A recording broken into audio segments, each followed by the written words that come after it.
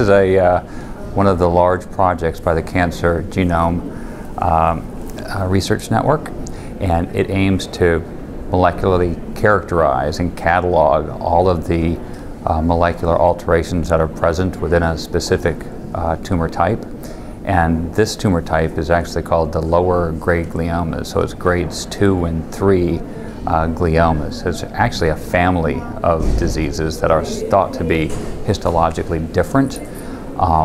And there's been a real problem with the diagnosis and treatment of these patients in particular because there is not good agreement on the histologic diagnosis. So in this case, the new molecular knowledge that could come out of a study like this could be really groundbreaking. The way we talk about these diseases, the way we study these diseases, the way we diagnose the patients, and the way they're treated.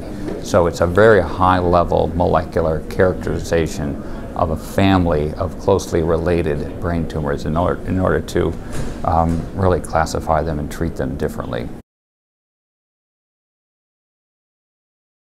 We used about 6 advanced molecular platforms: mutations, deletions, amplifications, methylation, copy number alterations, microRNA, gene expression.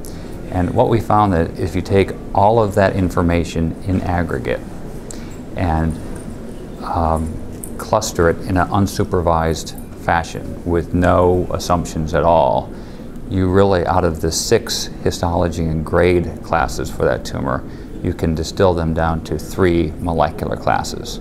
So if you aggregate all the data, there's 3 very strong and non-overlapping families of these diffuse gliomas that come out with unsupervised methods, no histology involved at all.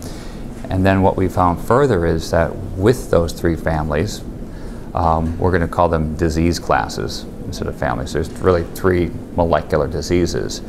We have biomarkers that can discriminate them much better than histology can discriminate them. So it's really leading, I think, for one of the first times to a primary molecular classification of solid tumors.